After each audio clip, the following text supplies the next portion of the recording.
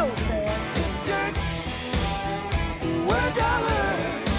And free here back with at Angel Park at Super Bowl 58. It is a tremendous pleasure and an honor to have this guy right here today. One of my idols growing up as an amateur hockey player, Mr. Marty McSorley. Multiple Stanley Cup champions. How many, Marty? I was fortunate enough to win two in Edmonton. Unbelievable. Greatest show on earth.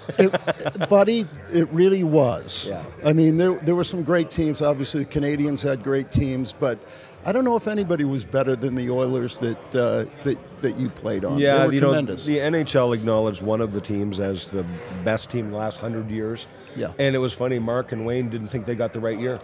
Right, so because there was guys at the time. It was one of the first times that two guys came back from Europe even, and signed with us just to try to win a Stanley Cup, and they were phenomenal players. That their teams at the time was wanting them to come, and they were like, no, we're just going to stay in Europe. We put our time in the NHL, and then I think Glenn Sather reached out and they jumped at it. Right? Was that Curry? That was actually Rayo Ruotsalainen, the Finnish defenseman who used to play for the Rangers, who was a phenomenal player. And on our really fast ice in Edmonton, he lit it up. And then Kent Nielsen. Kent Nielsen made what we called our second line. Mark Messier, Glenn Anderson, and Kent Nielsen. Every one of them like multiple 50-goal scorers. And that was our second line. I mean, we intimidated teams with our morning skates.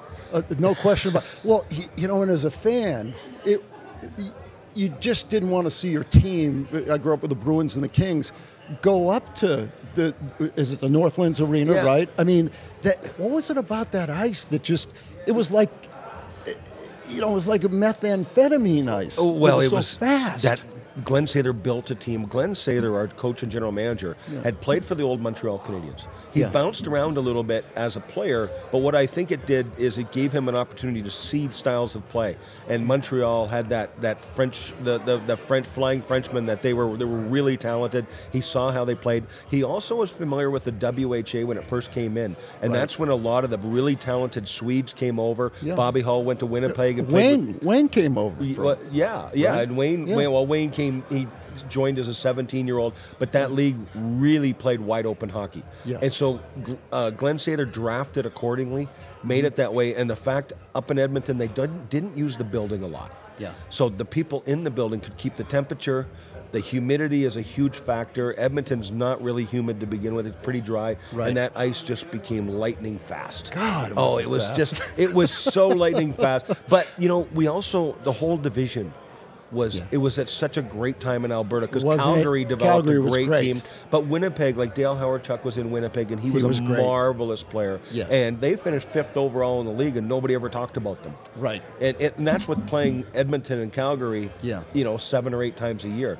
Lanny McDonald up there with Calgary, those were some great rivalries. Joel Otto, Doug Gilmore, Joe Nguyen. They had 9 guys on that team in 1989 in Calgary who we had. We beat them out the year before, and they were 1st overall in the league, and we beat them in the second round of 4 straight. And that's how our division was. But they had 9 guys in that 1989 team that won that had scored 50 goals at one time in their career. Unbelievable. Marty, so you grew up in Ontario, right? I grew up on a farm. You grew up, well, you can tell. Big dude. Well, I got my butt kicked by my brothers. I gotta tell people this. If you guys out there that are watching this have not seen Marty McSorley when he played with the Kings and with the Oilers, go check YouTube out and look at this guy. He had the flow. He had the golden locks. He was the toughest guy in the league. He could score. He could do it all. So just again, what a pleasure. So you grew up in Ontario, correct? Right. And you played baseball too. Yeah, loved it. We actually, what was really big across Canada was fastball underhand.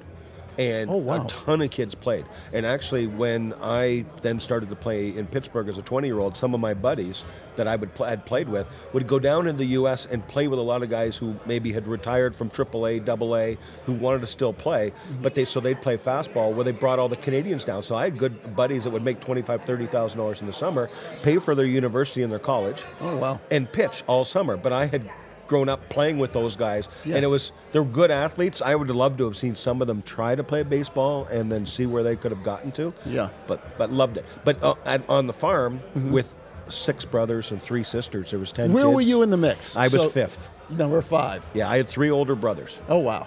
I went away to my junior team. I got invited to junior. Yeah. I get there, and I'm like, under no circumstances am I going home. Yeah. And so Wayne Gretzky's dad's best friend was a scout for the team. And I didn't know Wayne. I didn't, long before that we played together, whatever. And this gentleman showed up behind the bench on the first scrimmage. He said, they need somebody to look after these young guys. And I don't have to tell me twice, right? So about the second day, one of the guys says, aren't you tired of fighting? And I said, I'm not going home. Wow. And they said, but, you're fighting anybody and everybody. And I said, whoever thinks that they want a All shot comers. Right. But the crazy thing is the one kid says, well, and I said, listen, you don't understand. It's easier for me to fight you guys than to go home to the farm and fight my brothers. That's what I was going to ask you. So these brothers were physically big like you are. Oh, yeah. And they were a couple of them were mean.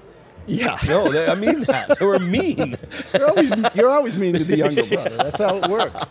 So they really got you primed. Yeah, well, growing up in that environment, like when we're out in the one big old long chicken barn, we made it into a ball hockey, shoot pucks the whole 9 yards, right? Yeah. But there was no way out of there.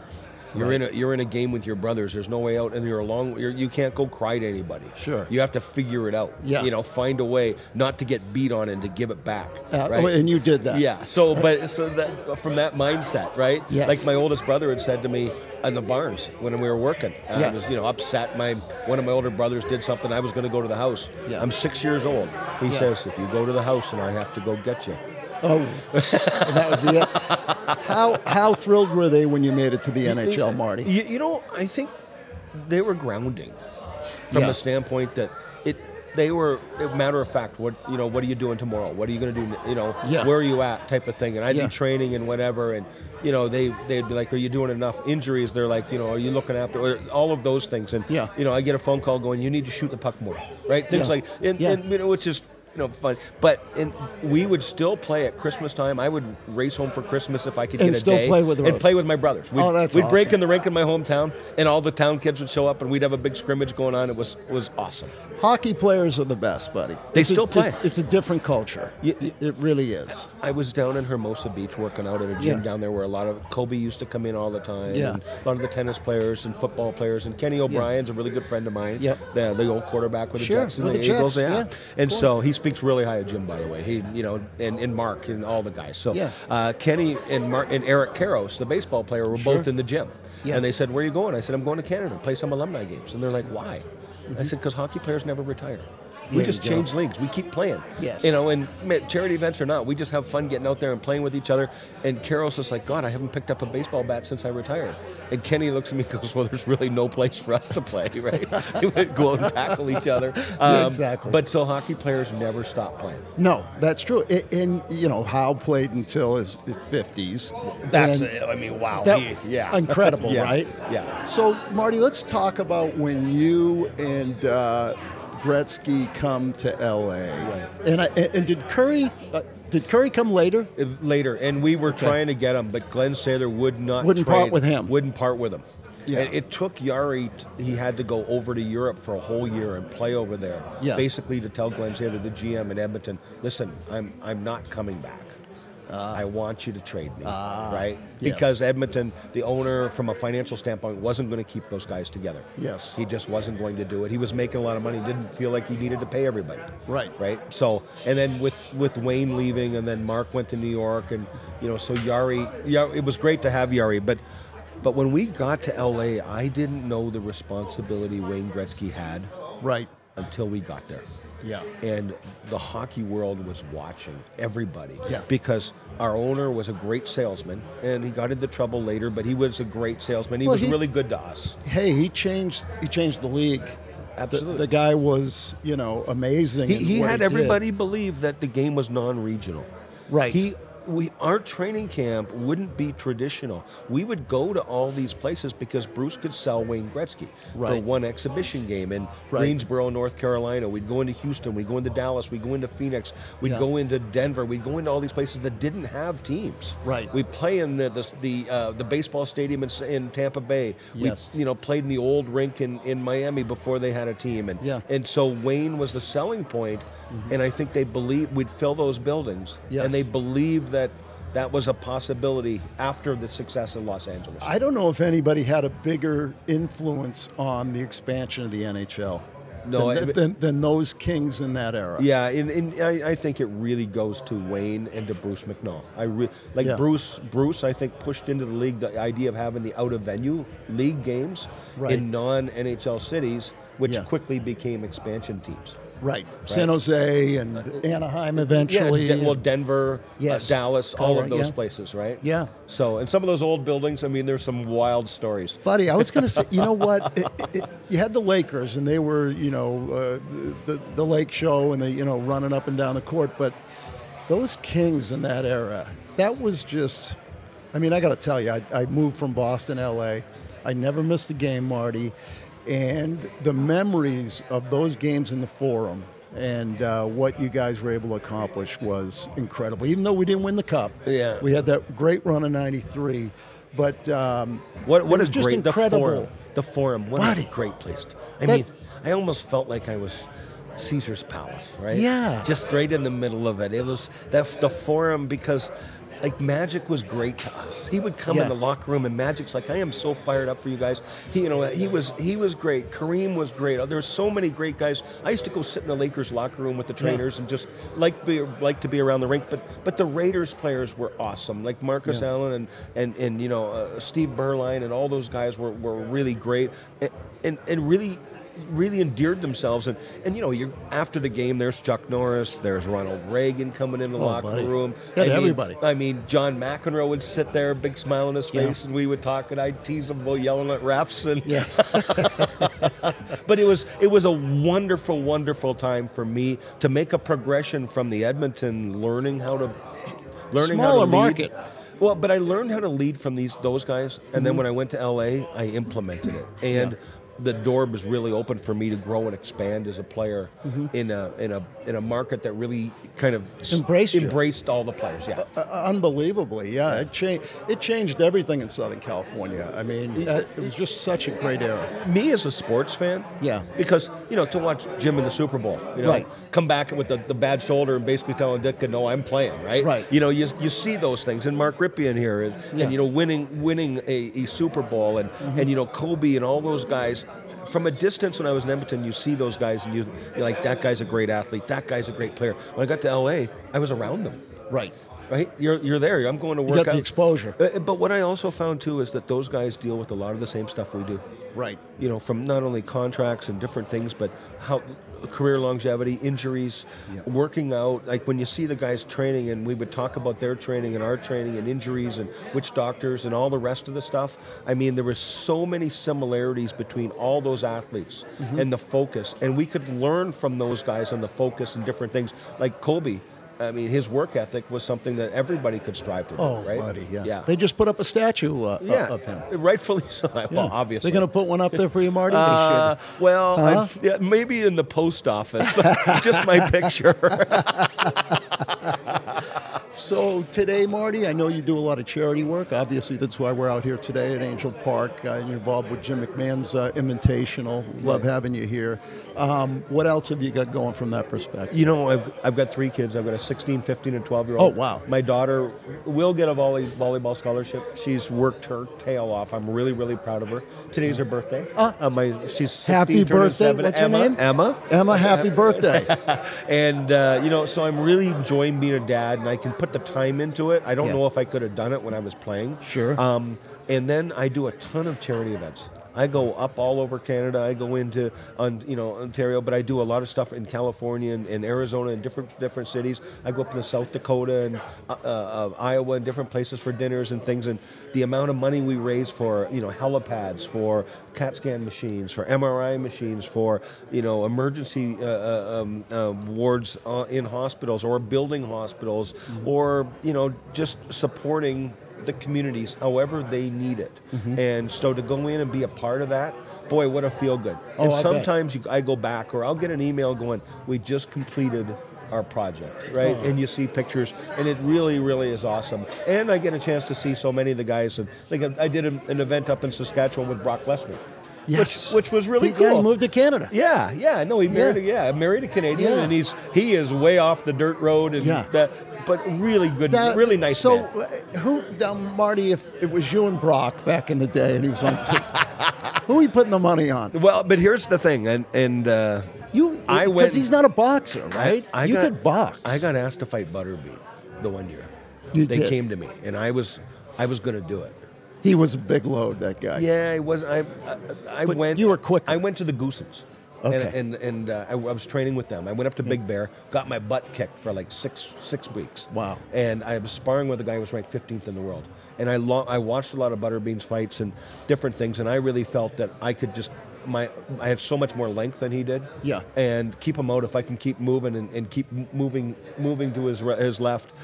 I really felt that I could just keep him off with the jab and just keep him out there. Yeah. And then I really felt like I could direct that. Now, Bob Arum, there was people that showed up to spar with me up there in Big Bear, and it didn't go well for them. I mean, as my trainer, one of the Goosens, Larry Goosen, said, here's your chance to beat up somebody else, because I've been getting beat up by Lawrence Claybay every day, and taping my hands, knowing I'm going to get a beating. Knocked a tooth out, broke my ribs, and like that summer. I trained hard. And all of a sudden, the offer went from $1 million and all the pay-per-view in Canada down to like $100,000, no pay-per-view, no nothing, and I was like, okay, what's going on here? Right? But so the offer changed and whatever. Gotcha. But I was training, and I couldn't beat the really good guys because that was such a different discipline. Sure. But if I got them on ice, whole different game, it'd right? have been a whole different game. Speaking of which, so who was, and you fought a lot of tough guys, obviously. Who was your biggest nemesis in the NHL? Well, I don't think anybody. Was there anybody who gave you a hard time? Well, no, getting ready for a game. I didn't look at the game sheet. Oh my God, this guy's playing. This guy's. Right. I would go out there and warm. You'd see guys, because I think where I was, there was a few guys around the league. Bob Proberts and Dave Browns and those big guys, right? And guys like Kenny Baumgartner, they were tough, right? And you knew it, and it might happen that night. Right. But there was a lot of respect, and we looked after our teams. Yep. And there was a respect because we could go about it the right way. We didn't have to hide anything. Just go and do it. And but it's the guys that I admired. Like I went to Edmonton, and Dave Semenko was there. Oh, I mean, I love Semenko. And he was great to me. Yeah. And Clark Gillies. When I was 20 years old playing with the Penguins, Clark Gillies was really tough. Playing with the Islanders, they were winning Stanley Cups. Great player and a tough guy. Very tough. Yeah. A real man. Yeah. And a 20-year-old kid, I went up to him and almost challenged him with the play. Yeah. And he dropped the gloves, and he said to me later, he goes, I really didn't want to fight because here's this 20-year-old kid. He says, but here's a 20-year-old kid trying to make his way in the league. Right. He says, he did you a favor. He said, the least I could do was honor that for him. Yeah. Right? And that had to go the other way as you went on in your career, right? Because there had to be guys that made it by getting into it with you. You know what kind of drove me crazy later, though? As I got to be a veteran and those young kids came out to fight me, I'd fight them. Right. But sometimes their coach would put them out when I'm coming off after killing a 2-minute penalty. Put them on right at that moment. Right. Yeah. And trying to catch me at a time. And I'd still fight them. And then I'd come out of the penalty box, I'd go over to their bench and say, send the kid out again. Right. Let's see if the kids, and the coaches wouldn't do send it. Them out. Wouldn't do it. Wouldn't put them in that position. Yeah. And I'm like, you really want to make them, but so don't do that. Don't make it a fake. Right. Like, let the kid find his way. Right. But some of the coaches tried to engineer it, like go out and pretend to fight and don't fight. And some of the coaches screwed up that respect side of it. And it's a different game today. I mean, if you're a fan and you grew up like I did watching you and other, to me that was a golden era of hockey. It was just unbelievable. It's funny. You know, I've got a question to a lot of people. I'm like, can you tell me when back in the day was? Yeah. Because you'll hear back in the day, it could be 20 years ago, it could be 70 years ago. True. Right? Yes. But people say, oh, back in the day. Yeah. And I'm back in your day. Yeah. I was a fan. Because when I started, there was three, 4, 5 guys on every team that would drop the gloves and fight. Yeah. Now, they all tried to be better players. Right. And it was important to play. Yeah. The one thing that I did as I got older, the young guys that I was around, I tried to help them be better players. Yeah. Because I always said, you really made it as a tough guy when they dress you and play you in the playoffs. Well, you had big goals, and as somebody who watched, you play consistently, you were a good player, and it was like when you could have a guy out there that was an enforcer, but you knew he was a threat too to score. That was a game changer, and you were one of the guys that could do that. And I mean, I remember like John Wensink growing up, tough guy, way back. Yeah, he was a teammates tough guy. loved He him. Great challenged guy. the whole Right. bench one time, right? Yeah. But Wensink didn't have that same ability. But to Terry score at the O'Reilly level that- did. O'Reilly did. Yeah, and see, there was guys like Terry O'Reilly, and I really looked at Clark Gillies and those guys. And Yeah. I'm like, okay. And I remember saying to an agent I had early on, I said, I'd really like to score 20 goals in the NHL. And he goes, oh, just be thankful for every game. I fired him. Just fired him because he didn't believe in me. Right. Right? You're fired. Yeah, Right? and properly so. Yeah. So, Marty, going back, what would be you obviously accomplished a tremendous amount. Stanley Cups, everything else, transition to LA, the expansion that you helped create there, and all the great things you've done in the NHL. What do you point to as, and maybe there isn't one the greatest moment in your career or in hockey? Well, the greatest moment I ever had in hockey was, as a little boy, we would go and we'd skate on this old canal that ran through the farm with my brothers, and we were always in the 7th game of the Stanley Cup Finals. We'd be up in that big chicken barn. It was the 7th game of the Stanley Cup Finals, and it was like the intensity was the same. Yeah. And you're always and you're playing, and you love it. Now, every year you're watching the playoffs, and every Saturday night was a big deal at our house on Hockey Night in Canada. All across every Saturday. So in 1987, we're in the 7th game of the Stanley Cup Finals. Mm-hmm. In Edmonton, and my mom and dad are at the game, and this is the dream of a young boy. And then, my dad couldn't watch the game. He was walking around underneath the stands, right? Yeah. And they let him down there to walk around, and he'd walk out where the Zamboni is to see if there was the crowd was cheering or whatever, and he'd go back and nervous as all get out. Well, when we finally won, it was almost like the trainer said to me on the bench, "Here, give me your helmet and gloves." And I'm like, "What do you mean? What are you talking about?" Because I was so focused. We were rolling 3 lines and playing a ton, and the score was 3-1 for us, and he pointed up the clock, and there was like 18 seconds left in the game. And it dawned on me, oh my God. We're going to win. We're going to win. Because you're so focused. Yeah. And you put so much into it. Yeah. Well, when we won, they opened the doors and rolled out the red carpet. My dad was standing in the doorway. And I brought my dad out on the ice with me. Wow. And I gave him a great big hug, and I said, we got our name on the Stanley Cup, right? And what a moment of the only pride. way it would have been better is if my mom was there right at that moment. It was because so many people put so much into it for any of these guys to be successful, right? So that's my favorite moment, and it couldn't have been with a better group of people. If anybody starts an organization, doing the quality of people you surround yourself with. Sure. Those guys, for me as a young player, the quality of the players I played with, they were great players. Yeah. They were better people, and all of the guys that people, not necessarily your stars, all those other guys were really good players, but they were such a strength in our team. Yeah. It was really, really a great environment. Well, I got to tell you, Brett McMahon again, what a pleasure to have the Stanley Cup champion here with me today, Marty McSorley. For all you did for LA and the Kings fans, Marty, I can't tell you, this is emotional here for me. Thank you, Marty. I love to go back So and see awesome the to guys. have I you here. cheer for the current players, and I think what Vegas has done here has been wonderful. You see Dallas. I got my buddy Peter DeBoer's coaching there, and I go and cheer the guys. I watch as much hockey as I can, and I'm still a hockey fan. Oh, you're the best. Who do you got in the game, Marty? Who's going to win on Sunday? It's a tough one. I think Kansas City's going to win. You Because know I what? think that kid at quarterback finds a way. To do it. He just finds a way, right? You're right. Yeah, and you're the third guy I've had on today, and nobody wants to bet against Mahomes. Yeah, and the thing is that Debo has been dinged up. Yeah. Christian McCaffrey's been dinged up. Yeah. If they lose either one of those guys, that's a huge loss for them. If Yeah. they lose either one of them in the game and they've been dinged up. Yep. And Mahomes he spreads the ball around. And, Yeah. Pacheco's had a great year. Yeah. I mean, their defense is better than you think. Yep. And Andy Reid's been there. He makes adjustments well. Kyle Shanahan, I think, is a really, really good coach. He is, yeah. So I really expect it to be a really good game. Yeah. But I think Kansas City will figure it out. I'm with you, Marty. Again, great pleasure to have Marty McSorley here today on Brett McMahon 3. Brent, let me ask you, who's going to Yes, win the sir. Stanley Cup this year?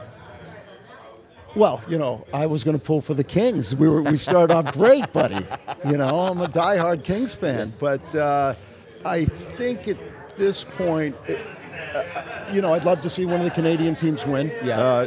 Maybe Vancouver has a shot at it. I think if I had to go out, I'd probably go with a repeat of Vegas. Yeah. What do you think, Marty? Well, I would really love to see Edmonton win again. I mean, I think that Connor McDavid is worth the price of admission, and he is so. They've just come off that 16-game winning Playing the streak. Kings tonight, buddy. Paul Coffey is on the bench. He's been a great influence on that team. Yeah. And I see Connor McDavid fired up. Like really fired up Buddy. and believing in his team. They kind of look like they're starting to play like Euro 16 in a row. Well, but they've got McDavid and then Draisaitl. It's as close as you'll get to Messier and Gretzky. And Gretzky, right? yeah. But so I'm hoping for Edmonton, but Vegas and Colorado. If tough teams. Colorado can get healthy, yeah. because McKinnon is wonderful. He is good. Their defense can all really skate if they get Yep, good McCarr's goaltending. unbelievable. But they have 4 guys that are really great skaters. Yeah. And when they played 2 years ago and won against Edmonton, Yeah. their defense were really matched up well against McDavid, who is the best skater in the world. Right. And so the Colorado, you 4 or 5 guys on defense that are really good. You can't, Makes it tough to beat them. Yes. Yeah, I agree with you. We'll get further in the season, but it's a lot of parity in the NHL. Yeah, the deadline will be interesting because whether Vegas makes a move, whether Colorado adds because they've lost Landeskog, Right. who was a big part. Yeah. If they go out and do something, Yeah. and Edmonton, if they do something, but I don't know if they want to mess with it right now because they really seem to be firing on all cylinders. Yeah. The goaltending, it doesn't seem to be what it used to be. It's the such goaltending, a hard position. Yeah, but I mean, how did Vegas win last year without what you'd call a number 1 starter? Really, they had Quick, but he was kind of the backup at that point. I had people that loved the Florida story last year, Yeah. and so they were like, "Who's going to win? Who's going to win?" I said, "Oh no, Vegas will handle them because Vegas is deep. They're deep. They're 4 lines deep, Buddy, and they that's keep Stone. coming. How about Stone? Absolutely, yeah. He's an animal. But they went out and got him. I think that Kelly McCrimmon Yeah. and the guys that are there, they understood what they needed after that first year. They were a little small, Yeah. and they added some size. Yeah. And I mean, they didn't have salary cap issues when they came in. Right. They were the first expansion team in a salary cap era. Right. So they got 4 salary cap casualties that kinda- other teams didn't, Yeah, right? they But kind of got out of the gate pretty good. but the NHL was smart enough to know that with the Raiders coming into town, they needed to get a toehold before the Raiders got there. True. Right? Yep. And So- now maybe the A's. Yeah. Yeah. So it's Vegas is really good. They're deep. Yep. They just keep coming. Are you going to be out there on the course today, Marty? Oh, I'm loving it. So last year Loving we it. got all these football players here, a lot of baseball players. You know who won this tournament last year? Jeremy Roenick. I'm just saying, guys. Well, if JR, if you're listening, the reason you're a good golfer is because you didn't play enough years late into the spring. We're going to leave it on that note, folks. Thank you, Marty. Thank you Such for a having pleasure. me. My Such pleasure. an honor, man. Thanks for having me. Thank you, my friend.